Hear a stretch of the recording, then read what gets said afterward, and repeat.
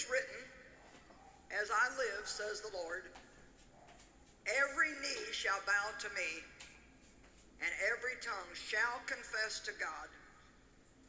Acknowledge him to his honor and to his praise. Now, every knee means that even those that don't believe now, someday will bow their knee. It's going to be an exciting time, isn't it? Well, at least it's going to be for us. I don't know how exciting it will be for people who have spent their whole life not believing. Or for that matter, even people who say they believe but who have spent their lives compromising. Let's look at the next verse. So each of us shall give an account of himself, give an answer in reference to judgment to God. Now, let's just look at that soberly for a minute. However many years we have here and how much fun we have, and no matter how great it is, someday each one of us is going to stand before God and give an account of our lives. So if you think it's hard once in a while to hang on to your faith and remain a believer in the world we live in today, you're going to be awfully glad when that day comes. That you don't have anything to be ashamed of. Because all those who believe never come up for condemnation, the Bible says in John 3:18. All those who believe. I don't even think the things that we give an account to God for are necessarily going to be, am I going to heaven or am I going to hell as believers? I think a lot of it is going to be maybe like, what did you do with your time? What did you do with your money? How did you treat people? Do you have any good fruit to show from your life? You know, everybody today is busy, busy, busy, busy, busy. If I said to you, are you busy? Most of you would say yes. If I said, are you too busy? Most of you would say yes. But you know, God never asked us to be busy. He asked us to be fruitful. I said, God never asked us to be busy. And sadly, I think sometimes we get so busy doing nothing except having our busy schedule frustrate us that we don't end up with any really good fruit from our lives. So I want this to be a Selah, which means pause and calmly think about that. I want this to be a Selah moment for us in this conference this weekend, just as we get started. Someday every knee will bow, every tongue will confess, and every man will stand before God and give an account, not of somebody else, but of himself before God. And I want to make sure that all of you watching by television, no matter what country you live in, no matter what language you speak, if you're hearing this message now,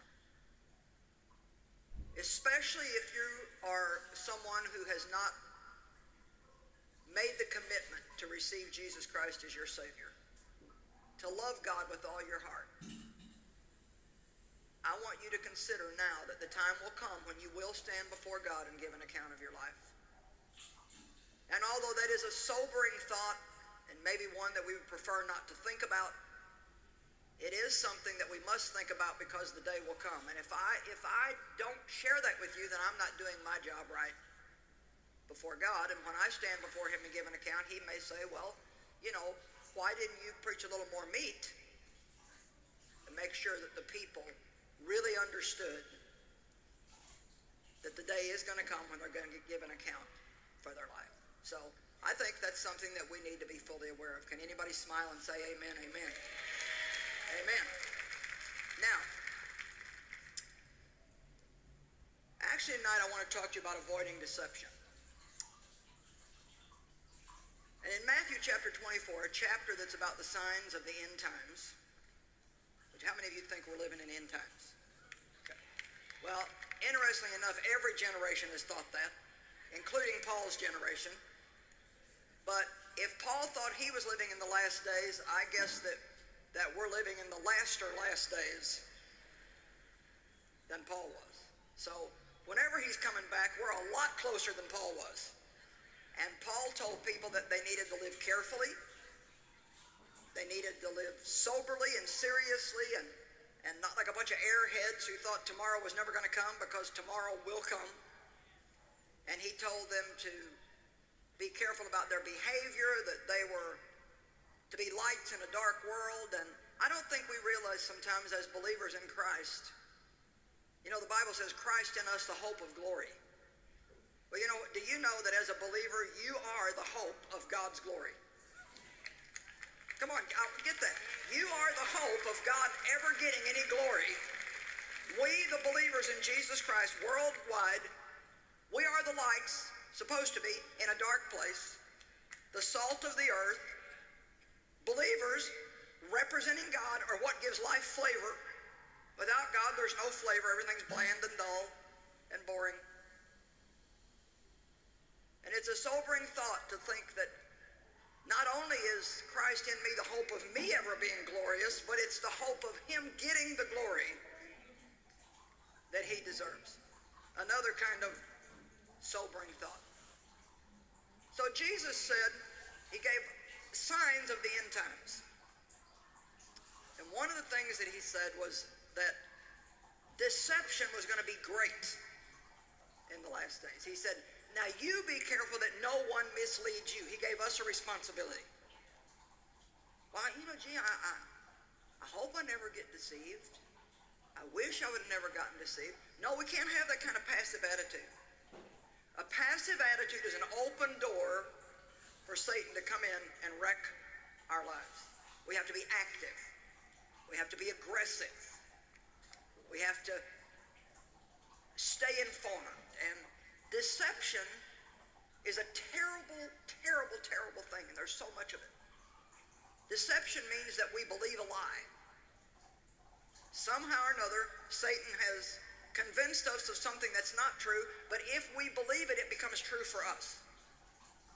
And I would venture to say, and please don't be offended when I say this, but it's possible that almost everybody in this building, I always say almost everybody, because then if somebody wants to get offended by it, you can think you're the one I'm not talking to. So I would venture to say that almost everyone in the building is probably deceived in some area of your life, even right now, including me. There's something that you may think is true, so for you it's become your reality, although it's not true at all. You may think that you've done something you can't be forgiven for, but that's not true. However, if you believe that, then you'll never receive the forgiveness that's already been provided for you. Because everything that we receive is through believing. So if Satan can get us to believe the wrong thing, then we're constantly receiving from him rather than receiving from God. And we just get confused. We don't even know what's wrong with us. If you believe that you're unlovable, if you expect to be rejected, that's exactly what's going to happen to you. We've opened the door for the enemy, and he'll come in and wreck our lives. Well, the only answer to deception is, guess what? Truth. I don't know that we even begin to realize how valuable this book is. I love to hold this book up before the world and just think about the millions of people maybe right now that are just looking at this wonderful book. People in Africa, people in India, people in Asia, people in Europe, people all over the world, people back in the backwoods of the Amazon jungle, people in grass huts, people everywhere. And I just want to tell you, this is the hope of the world right here, the Word of God. Jesus said, if you continue in my word, you will know the truth. And the truth will make you free. Hallelujah. What an awesome thing. That was one of the first scriptures that God gave me some understanding on back in 1976 when I became a serious Christian. And I always say when I became a serious Christian because I was a Christian a long time before I became a serious one. And I believe that I knew enough of Christ. I understood salvation by grace. I really believed that Jesus died for my sins. And I believe that if I would have stayed even in that condition, I would have went to heaven when I died. But I always like to say it like this: I had enough of Christ to stay out of hell, but not enough to walk in victory. So let me ask you, how much of Jesus do you want in your life? Do you want just barely enough to get squeaked by every day and hopefully sneak in the back door of heaven? Or would you really like to be a light in a dark world? Would you really like to be used? Would you like to be fruitful? Would you like to be someone that God can be proud of? Then you know what that means? There's two paths that we can walk as believers: the narrow path and the broad path.